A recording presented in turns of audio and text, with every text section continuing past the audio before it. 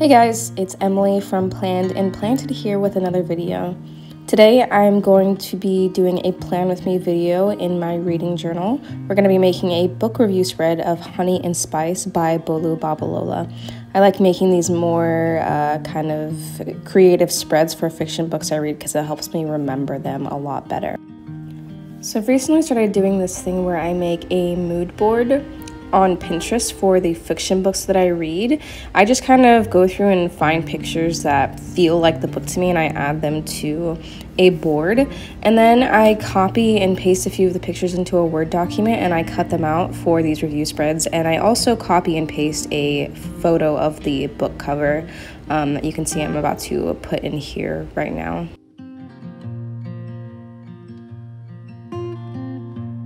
So now that we have the book cover pasted in here, I am just lettering the title of the book. And this is actually one of my favorite parts of doing these review spreads because I try to mimic the lettering based off the book cover. It doesn't always come out super great, but it's a really fun exercise in trying different letter styles. And it's just really fun, and I always love how they come out, even if they're not always totally perfect. And now I'm just writing in some of the information that I like to keep track of on here, like the dates read, format, how many pages, when it was published, and the publisher as well as the genre. Then I have these little 5-star stickers from Alicia Marksit that I put in here, and I color in the star based off the rating that I have for the book. This one was 4 stars. The next thing I'm doing is taking some of the photos that I printed out and cut, and I'm just kind of trying to rearrange them on the spread to kind of figure out where I want them to go. And I really tried not to speed through this process because I really wanted to see you guys to see just what the creative process is like. I don't have a good idea of what these will look like when I go into them a lot of the time, so it's definitely an exercise in stretching my creative muscles. Now I'm trying to clip the corners off, and my corner clipper was giving me some trouble. You'll notice I also sometimes just kind of clip parts of the photos out to make them fit a little bit better, but I think right here I kind of finally have how I want things to look, so I'm putting down some washi tape right before I paste in the photos. Actually, before I pasted in the photos, I got kind of distracted by these color dots that I have because this spread is really colorful. There's a lot of like red and orange and pink tones, so I wanted to add some color dots because I just really like how those always end up looking. And just don't ask me why I put those in like before I pasted the other photos. I just got distracted, and that happens sometimes when you're planning, and you just gotta go with it.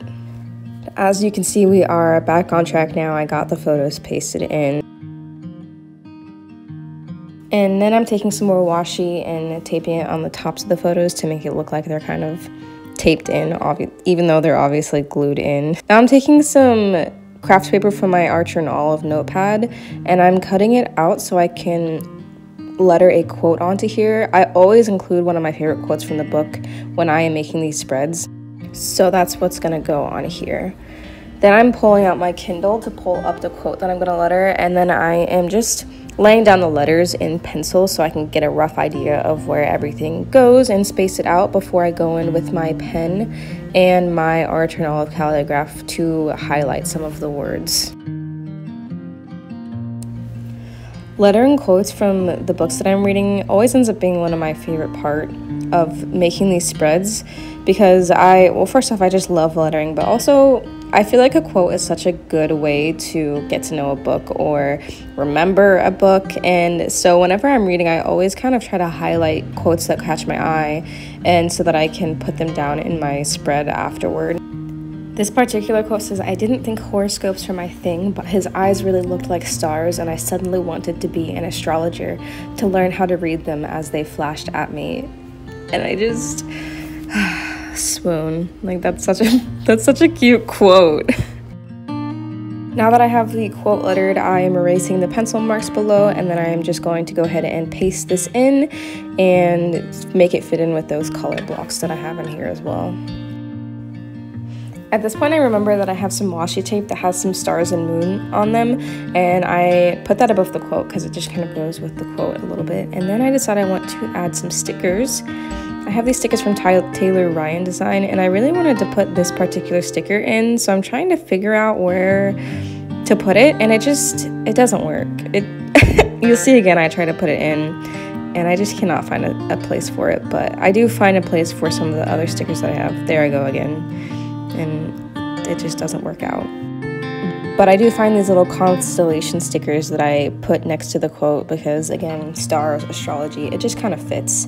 Then I'm going back in with a few more stickers that I added in some of the blank space next to the title on this page.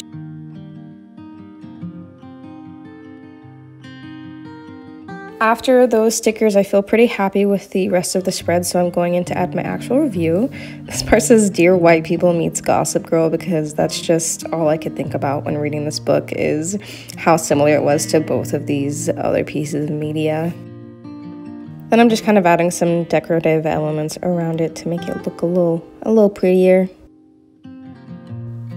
I also really felt the need to notate that this book, Honey and Spice, uses the word pastiche several times, and there's actually a magazine in Dear White People called Pastiche, and I just could not get over that coincidence. This photo up here is also a screenshot from Dear White People, and it is exactly Kikiola and Amina's relationship, so I had to write that down as well. I'm just going in and writing the bulk of the rest of my review. I actually really did enjoy this book. The writing did feel a little gratuitous at times, but I still really liked it and thought it was a good little romance book. So here's what the final spread looks like at the end, and I was pretty happy with how it came out. Hopefully this gives you guys a little bit more insight into my creative process, and I hope that you enjoyed this video. Make sure to like and subscribe for more.